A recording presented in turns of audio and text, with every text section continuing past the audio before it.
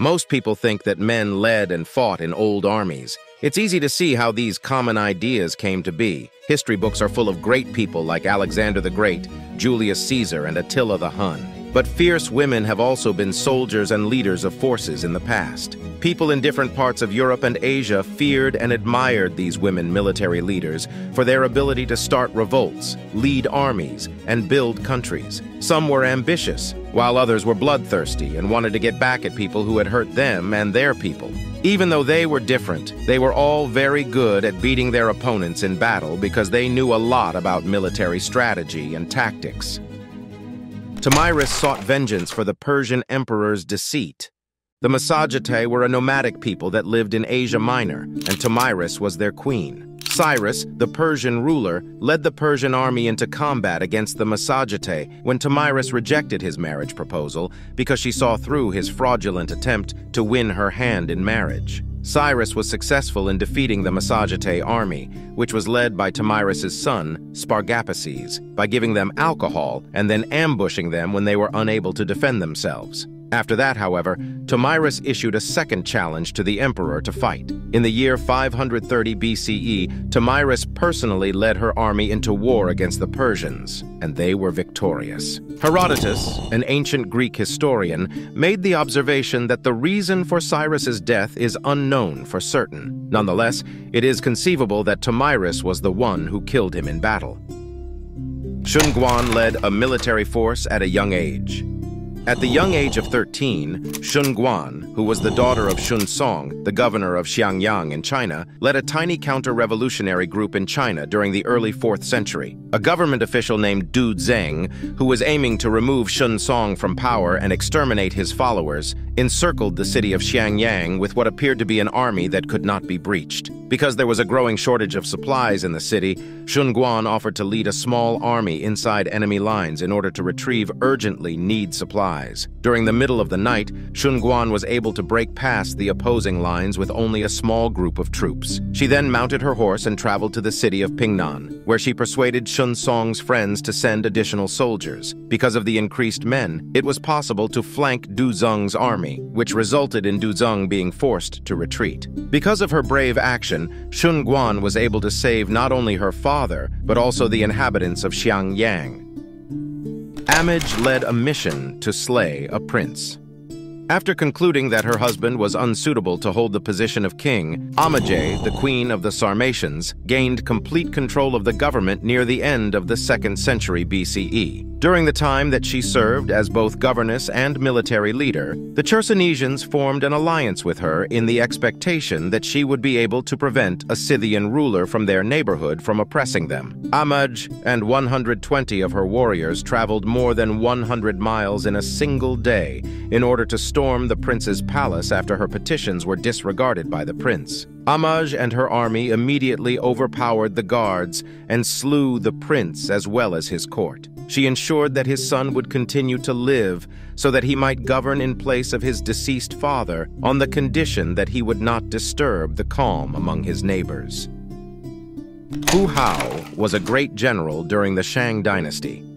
Around the year 1200 BCE, King Wu Ding of the Shang dynasty took a large number of women, and Fu Hao was one of them. In contrast to his other wives, Fu Hao held major positions in both the military and the religious community. Inscriptions found on oracle bones manufactured during that time period state that General Fu Hao led successful military expeditions against a multiplicity of the Shang dynasty's opponents, including the Tufang, Yi, Qiang, and Ba tribes. These victories are documented in the annals of the Shang dynasty. According to the inscriptions, Wu Ding also delegated religious and ceremonial tasks to his wife Fu Hao, demonstrating a high level of confidence in her abilities. In 1976, archaeologists discovered her tomb. She was buried with ceremonial utensils, cash, and 16 servants. Her burial was elaborate.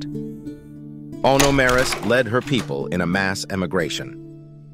During the 5th and 6th centuries BCE, Onomaris was a significant role in the spread of the Celtic people throughout Europe. This expansion took place during this time period. A brief narrative of her life was included in a book called Tractatus de Mulieribus Claris in Bello, which was written by an unknown author. Other than that, not much is known about her. Onomaris volunteered to lead the Galatians, a Celtic tribe that was eager to escape the famine that was prevalent in Western Europe, according to the ancient Greek record. Onomaris was the one who guided the people of Galatia across the Danube, where they subjugated the locals and eventually settled in the Balkans.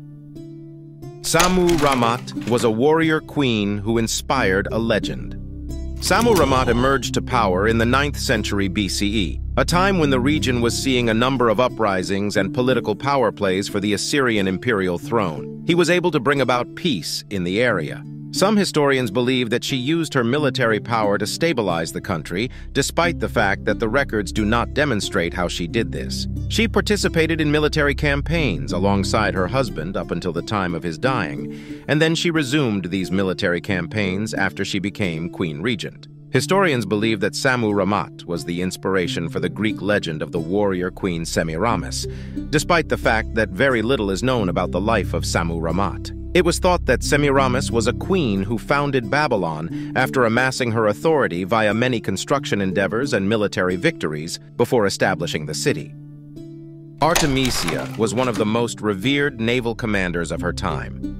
From 500 BCE to 400 BCE, Artemisia was queen regent of the Anatolian area of Caria. Xerxes I, the king of Persia, had her as a friend during the Battle of Salamis. In histories, Herodotus wrote about how smart and resourceful she was both in war and off it. None of Xerxes' allies gave him better advice than her, he said. Artemisia stuck to her agreement and led her 5 ships in the Battle of Salamis, even though Xerxes didn't listen to her advice and fought the Greeks at sea. During the fight, a Greek ship was after her, but she got away by hitting and destroying an allied ship. The Greeks stopped chasing Artemisia's ship after seeing this because they thought it was either Greek or a Persian defector. Xerxes praised Artemisia for the move because he thought she had hit an enemy ship. The Trung sisters were revolutionaries turned national heroes. Both Trung Trac and her sister Trung Nhi were raised in Vietnam and received early training in military tactics and strategy. Following the failure of a revolutionary effort led by Trung Trac's husband against their Chinese overlords and the subsequent murder of that individual, the sisters assembled a military force that was primarily comprised of female soldiers. The uprising was initially confined to their town, but it rapidly spread over the surrounding area. They continued to rule as dual queens after their revolutionary army pushed the Chinese out of Vietnam about the year 40 CE, and they had previously ruled the country as single queens. However, just 3 years later, an expeditionary force from China invaded Vietnam and was victorious over their army. The sisters chose to end their lives by drowning themselves in a river rather than give in to their tormentors. Zenobia created a new empire to oppose Rome.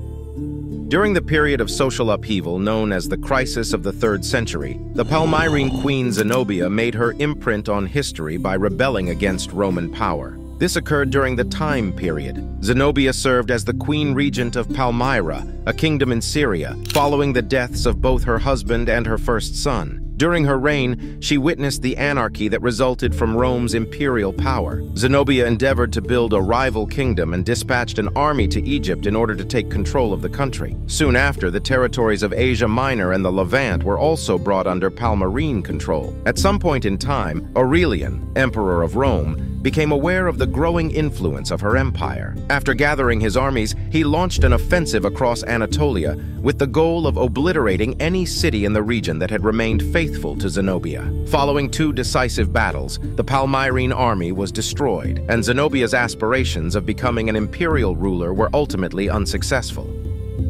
Mavia and her nomadic force swept through the Roman Empire.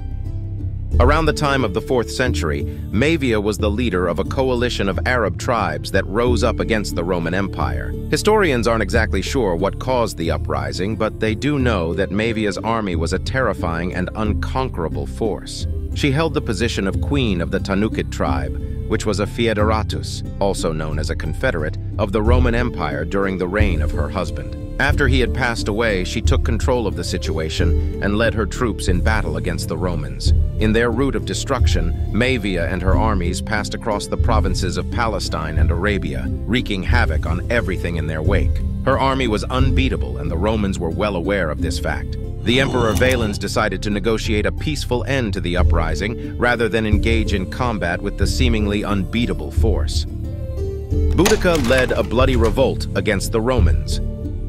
During the year 60 or 61 CE, Queen Boudica of the Iceni tribe led an insurrection of confederated Briton tribes that fought against the Romans. Rome took direct control over the territory after the death of Boudica's husband, King Prasutagus, who had previously held such control. Iceni property was taken by Roman authorities, who also beat Boudica's daughters and undressed and publicly flogged Boudica in public. Boudica inspired the people of Iceni and other British tribes to rise up against their Roman oppressors and rebel against Roman rule. Boudica and her army of rebels were ultimately destroyed when they faced off against a Roman legion consisting of 10,000 troops. According to the Roman historian Tacitus, 80,000 Britons were eliminated from the population. Boudica decided to end her own life rather than give Roman armies the opportunity to capture her. We hope you like this video, subscribe to the channel if you're a history addict, and please let us know about what civilization or time period we should talk about. Also, watch another video here.